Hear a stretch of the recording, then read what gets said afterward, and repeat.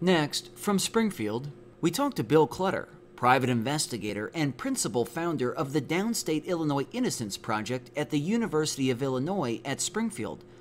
We talk to Mr. Clutter about his years of working to free the wrongfully convicted and the extensive problems within Illinois' and America's criminal justice system. This runs about 45 minutes. Bill Clutter, thank you for joining us on the Illinois Channel. Well, thanks for having me. You have been investigating, you've been an investigator for 30 years, and you somewhat migrated along the way into investigating wrongfully convicted. Right. Some of those murder cases, some of them, might also be like rape cases? Death penalty cases, for the most part. Of the death penalty case, how long have you been on the innocence, working with those who are wrongfully convicted? Well, you know, I had the good fortune of getting involved in the innocence movement back in the late 1980s in Illinois. It was on the case of Rolando Cruz. He had been on death row. He had been twice convicted, sentenced to death, conviction reversed. And the only thing that saved his life at his second sentencing hearing in 1990 was the director of well, I should back up. The only thing that saved our client's life, our co-defendant, was Alejandro Hernandez. You know, Rolando Cruz, a lot of people know about his case because he was twice sentenced to death row. Our client, Alejandro Hernandez, also charged of this very heinous crime in DuPage County. His life was saved because of the testimony of the director of the Illinois State Police. After our client was reconvicted in 1991, the director of state police, acting as director of state police, came in and testified that his department investigated the real killer and that Alejandro Hernandez was innocent. And that was the only thing that spared his life the second time he was convicted. He would later be released, but it would take another 6 years. And that was a brown chicken, was it?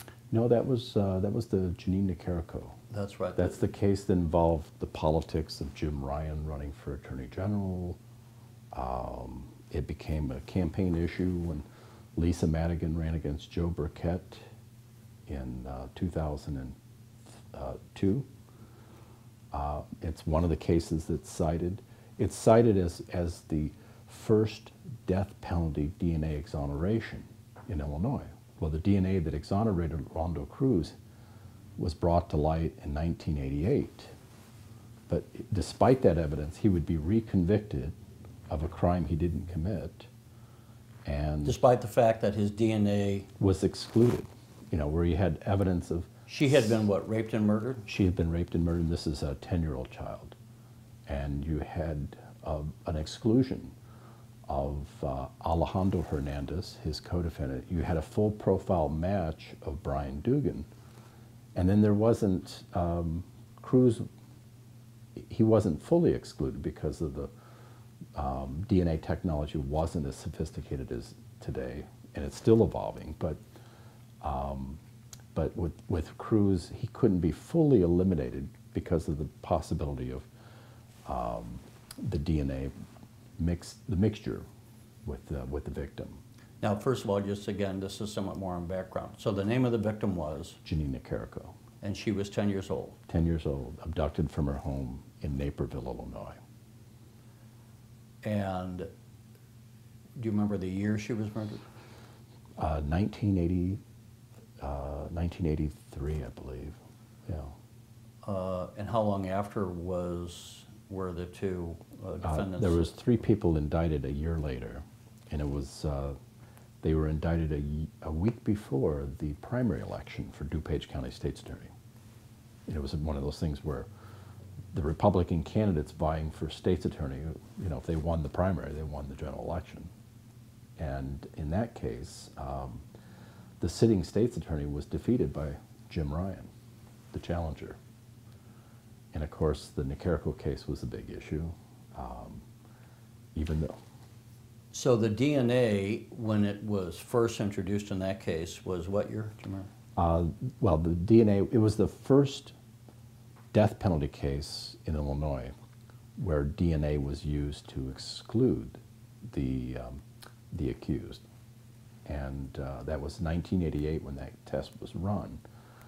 It was presented at an evidentiary hearing a year later.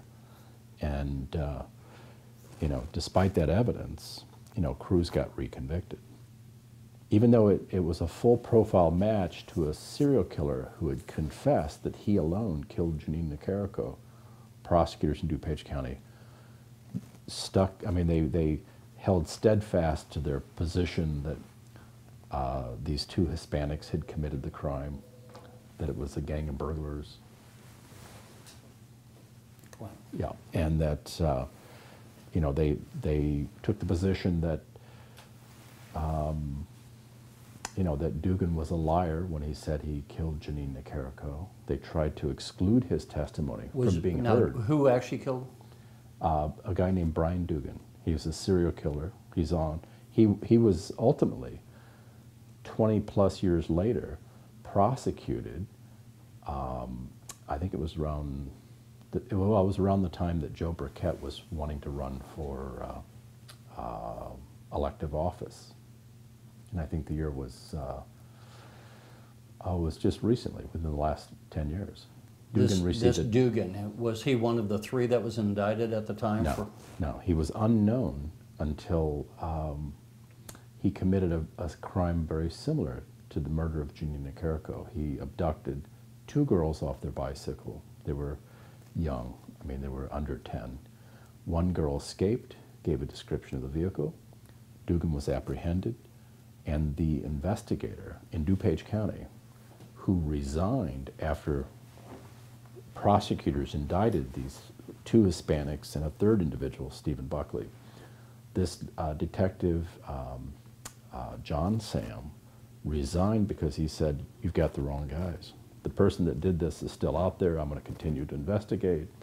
After getting reprimanded, you know, time after time for, you know, continuing to investigate, he's the one that noticed the similarities when he read about the Melissa Ackerman murder. She had been sodomized, similar to Janine Nicarico, similar in age,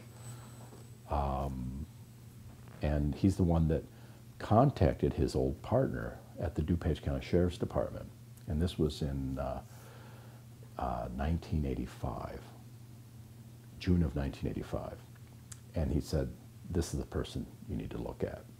And so after contacting his former supervisor, Brian Dugan gets paid a visit by a detective, and by this time the detective realized that he matched the suspect description, had dark brown hair, in his late 20s, early 30s.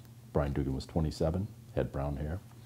That the vehicle that he owned matched the suspect description, a box-shaped green car missing a hubcap, which, you know, that matched Dugan's car to a T. And then the investigator went to his work, where he was working at the time, and learned that Dugan failed to show up at work on the day Janine Nicarico was abducted and killed. And so the next visit was to the LaSalle County Jail.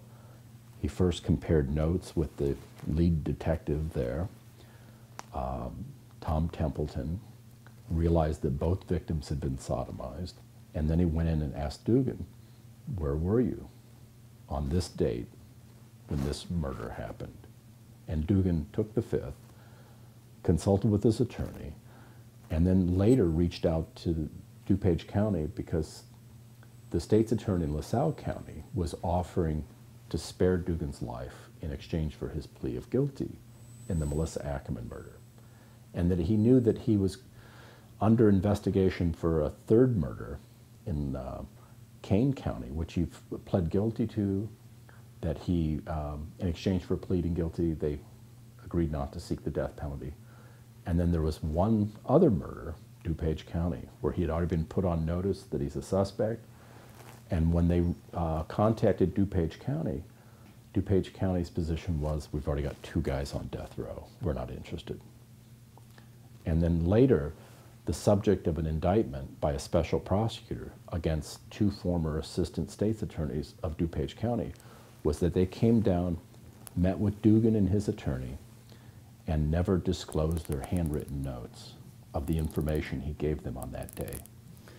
Bill, given your experience over 30 years of investigating, where a number of these people who've been convicted and gone to death row, have been then exonerated, why does this happen? Do you see any patterns?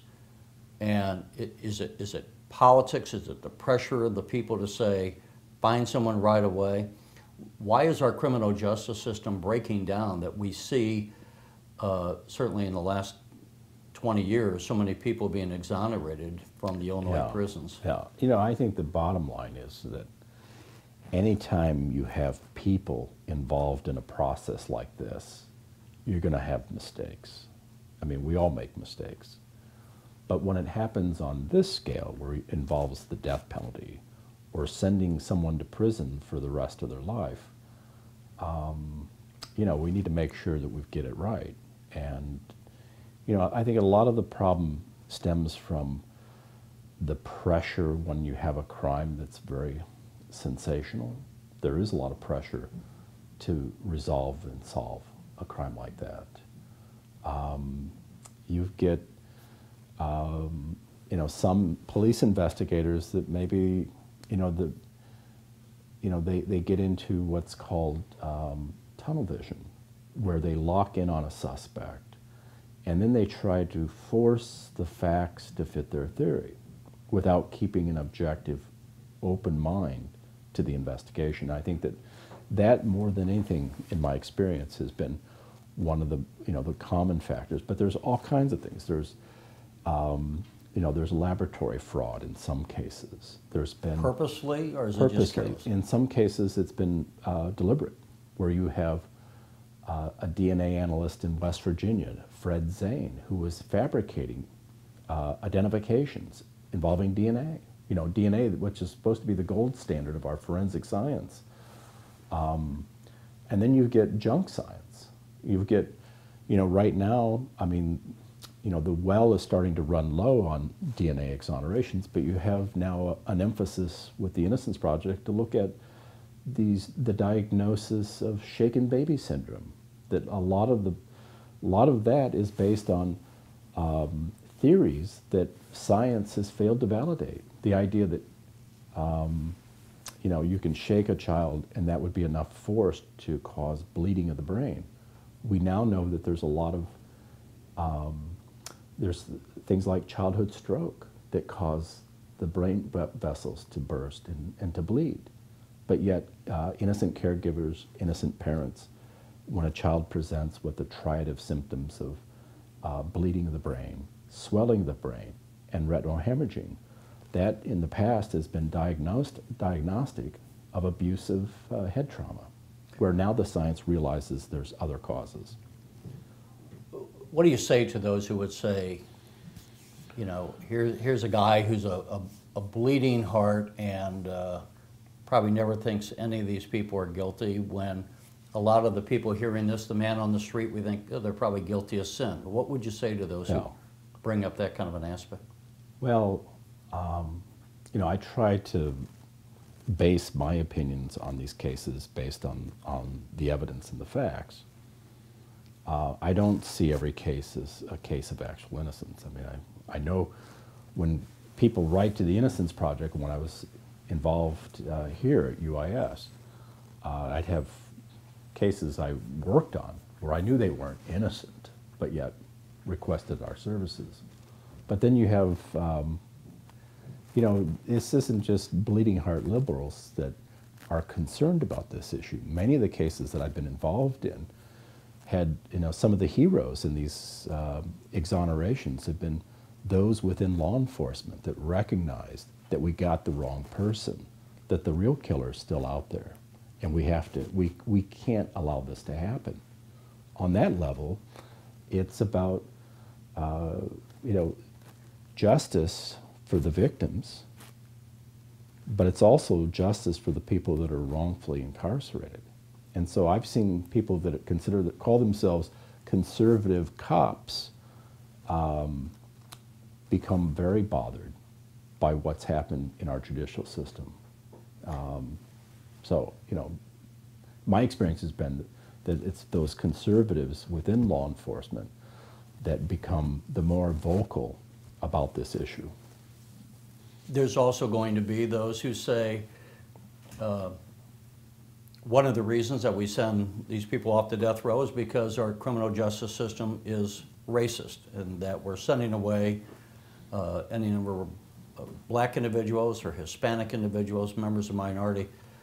And yet, while there certainly are members of the minority demographics who have been wrongfully convicted, some of the most notable cases you've worked on have been not only of Caucasians, but in one instance over in Indiana. A police officer. It was a state police officer. Right, that's right. Who was not ironically, but shockingly railroaded, I would say, by the system. By his own department. By his own department, which I found incredible when he told his story. Yeah. That here he was playing basketball, I think, with something like right. He had an alibi of 11 people.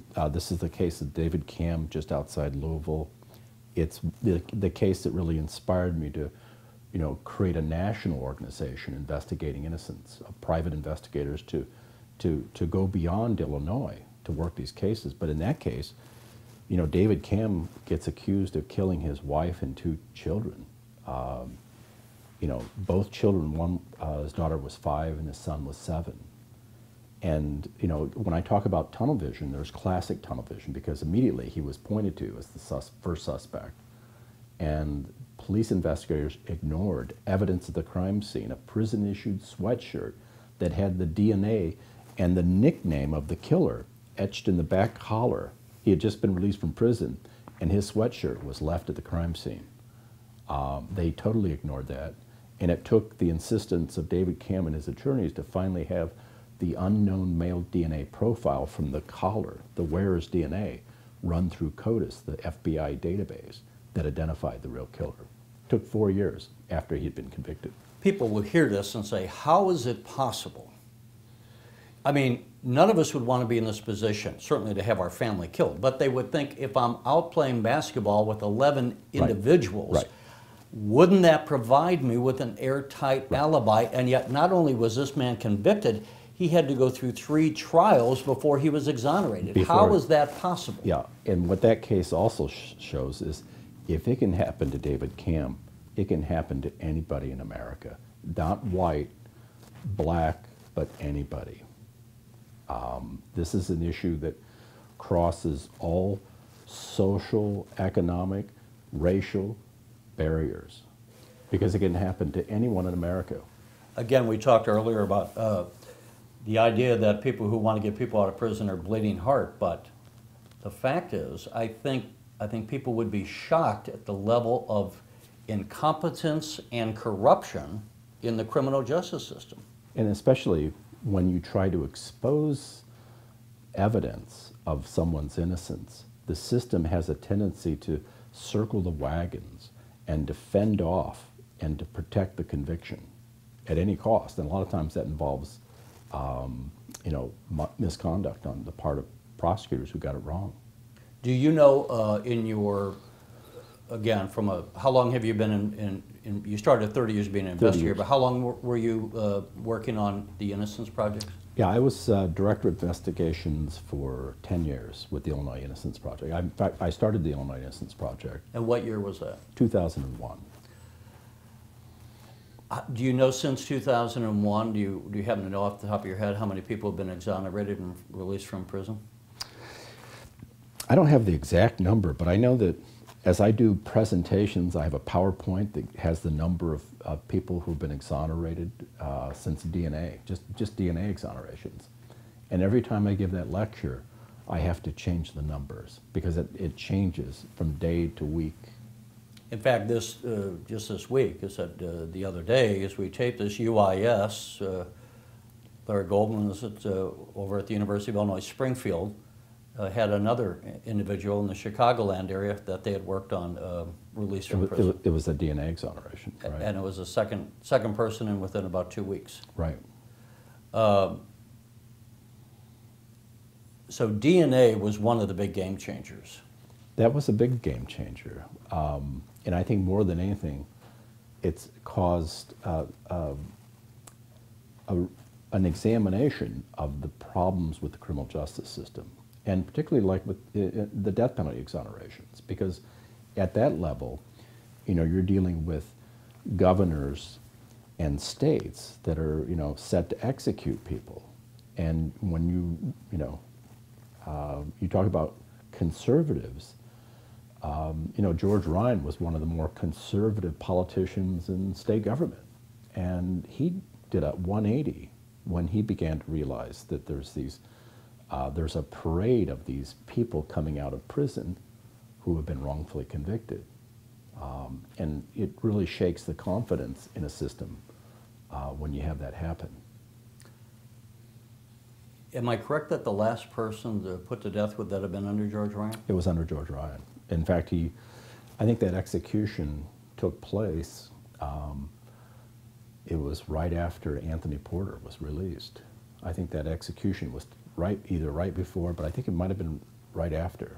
And I think that's what gave George Ryan some pause about the death penalty. When we had talked about DNA being a game changer, to what extent, and from these people being released, we just said George Ryan, the governor of Illinois, elected in '98 and went out of office at the end of, January of 2003.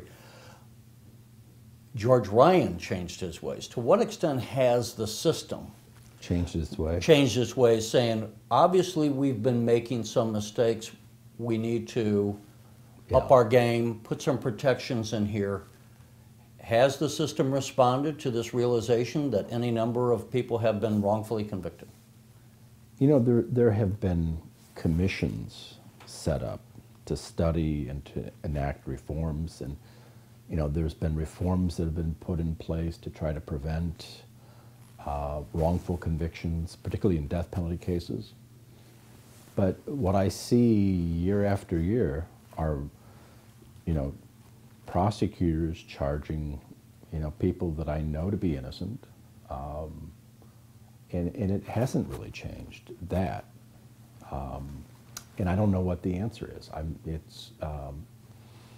These days, do we always videotape interrogations? Well, we now videotape interrogations, but it hasn't really changed the fact that innocent people still are being charged with crimes, still being convicted of crimes. And I don't really know how we change that, or if we can. One of the items that people who don't follow this might be shocked is that I would presume, I don't know, in cases where there would be DNA evidence, such as in a rape or perhaps a murder, in any case where there'd be DNA evidence, typically DNA evidence would be gathered. If it's a rape, there would be DNA evidence taken in a rape kit, right? But there are thousands of these evidence, pieces of evidence sitting untested because of the cost of testing and running the DNA evidence. What is your take on that, and to what extent should we say, as a society, anytime there is evidence gathered, we ought to make sure that we go ahead and run that test and see if the accused DNA matches the evidence? Mm-hmm.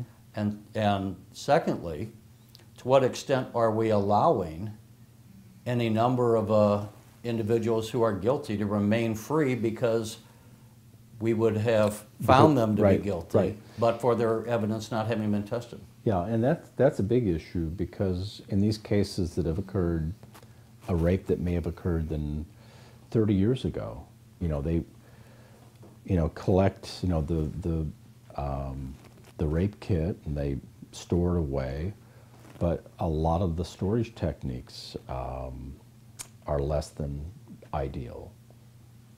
So in what way? Even if that evidence still exists, the evidence may have degraded, or How long can DNA, do we know how long DNA would stay and Well, could you be know, tested? DNA can last, you know, many years. I mean, there's been cases 20, 30 years old where you get DNA, but, you know, if it's not correctly stored, if it's, you know, if it's allowed to,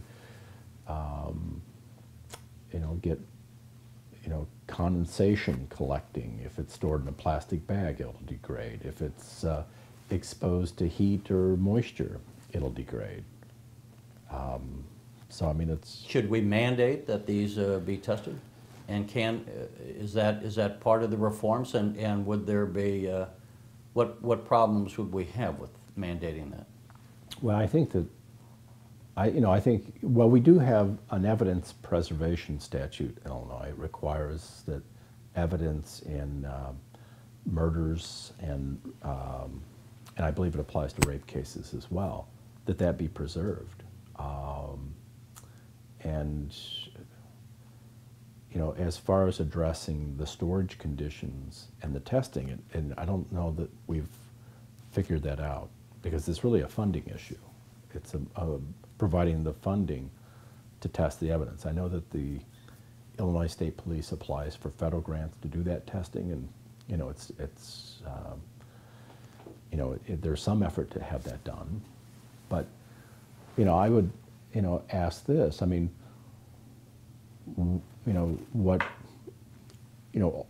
what I see in some cases is where somebody who wants that evidence tested, why are we still having prosecutors objecting to those motions and fighting to prevent the testing of forensic evidence? Why do we? You know, that's a great question, because to me, it's an obstruction of justice when a prosecutor is opposing testing on a person who's asserting their innocence, like Jerry Hobbs in Lake County. You know, he came off of, he spent 5 years in the Lake County jail awaiting death penalty charges, was released in 2010 after a judge finally ordered that the DNA, the semen that was collected from the rape kit of his 8-year-old daughter, I believe she was 8, she was under 10, who's found murdered. Prosecutors prevented and tried to block having the unknown male DNA profile run in CODIS to identify who left the semen.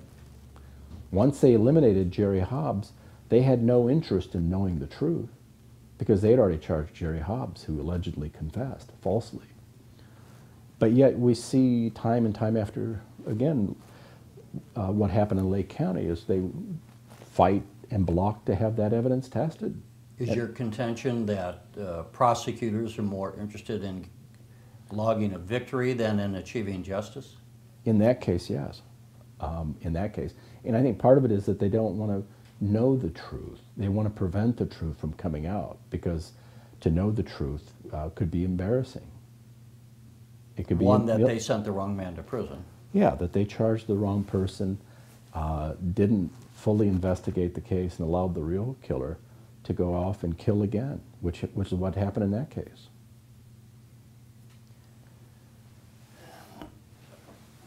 The Governor Rauner, is now forming a commission to look at reforms to our criminal justice system. From your perspective, what would you, if you were testifying before the commission, what would you want them to know that from your years of experience have made the most impact on you?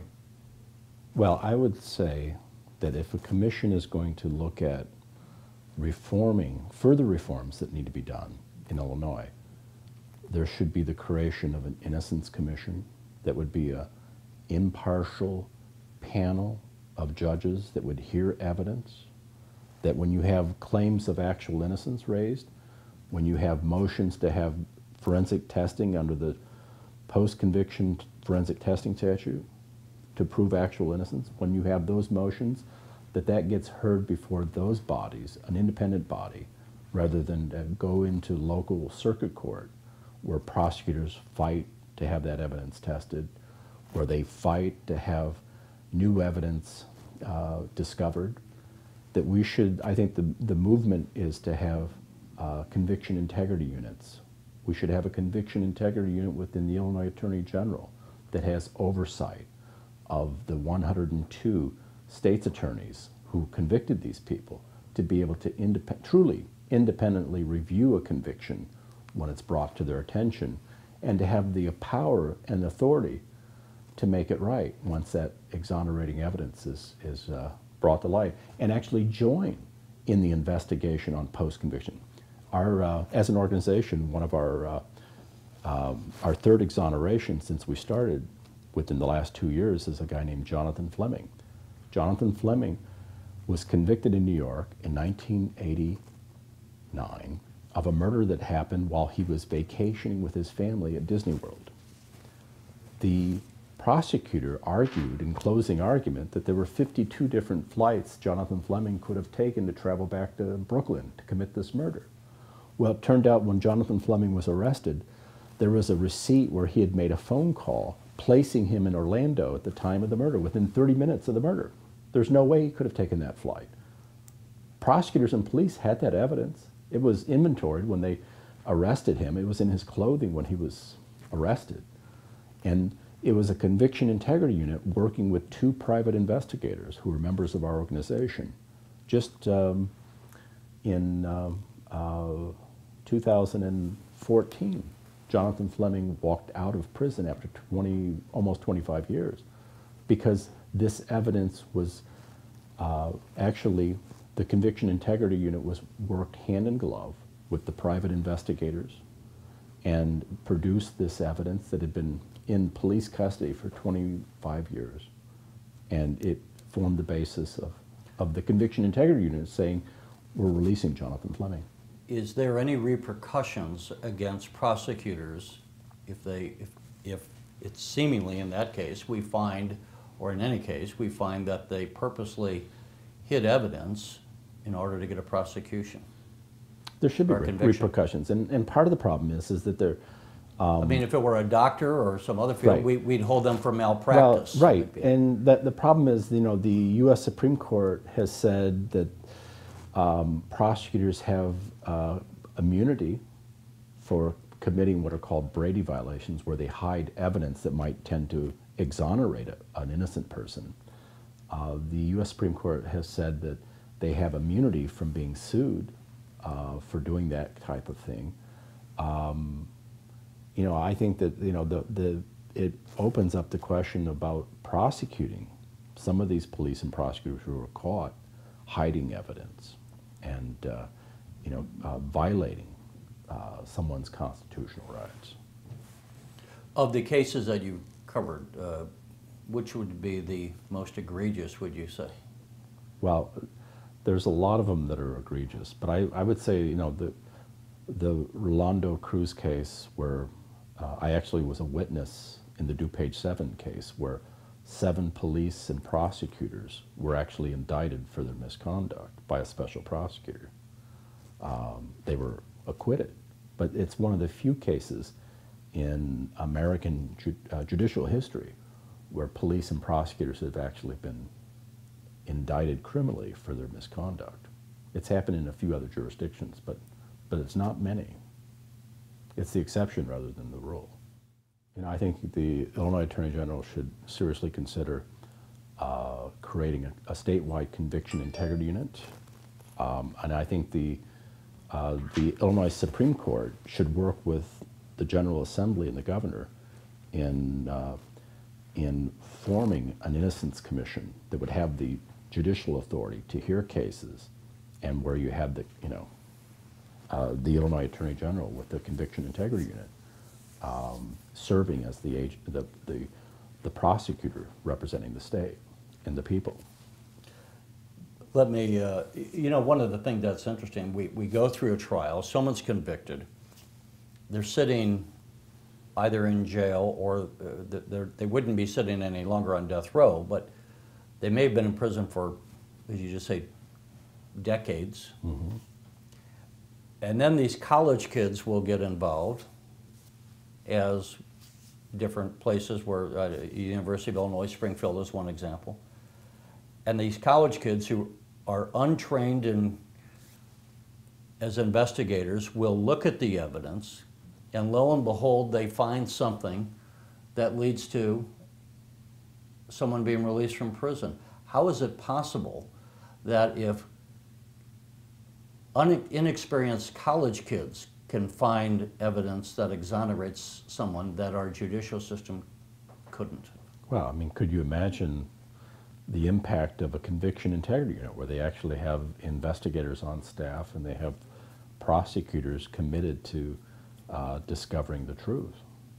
How big of a gap is there? We have this myth in our minds as citizens that we have well-intentioned people working in the criminal justice system, that prosecutors don't want to send the wrong guy to prison, they want to get the right guy, and we presume that if they had evidence that would exonerate someone who was charged, that they would free them. Mm-hmm. Is there a major gap between how we imagine the criminal justice system works and how it actually works? There is. There's a major gap. I mean, you know, if people actually realized how dysfunctional the system really is, I mean, I think, you know, the average person would be demanding some type of reform. I mean, it's one of those things that the average person, you know, has no idea how bad it can be in certain cases. And on one hand, we're talking about people who are innocent and being sent away. Does it work the other way, where because of the inefficiency, we have too many people who are guilty and should be locked up who are being let go? You know, it does work the other way. It does work the other way where, you know, incompetence can lead to, you know, clues and evidence not being fully pursued and investigating and leading to the apprehension of someone who's you know, committed a violent act.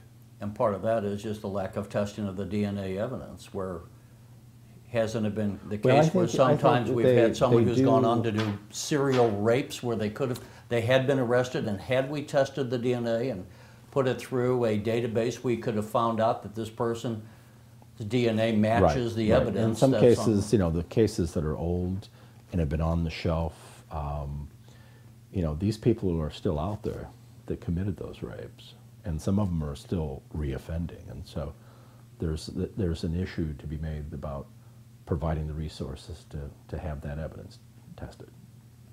How badly, to what extent is a lack of funding of our proper funding of the criminal justice system a contributing factor in these cases where people are wrongfully convicted and where people who should be held are let go? Well, it's a big issue, because even when we had reforms to prevent innocent people from receiving the death penalty, all a prosecutor had to do was decide not to seek the death penalty, and many of them did just because it deprived that person they arrested of those resources and helped, you know, tilt the playing field in their favor. Can you explain that? Yeah. You know, one of the reforms in the death penalty, so many of the death penalty reforms was to create a statewide system of funding the hiring of investigators and qualified counsel and experts, so you can discover and investigate evidence of your innocence before you're convicted. Well, after the death penalty went away, those reforms no longer exist. You know, unlike Illinois doesn't have a statewide system for funding public defenders. You know, every county is on their own. That was one of the things about the reforms in the death penalty system, was that at least provided a statewide funding mechanism to devote resources to investigate one's innocence before trial. We don't have those resources now that the death penalty's gone away.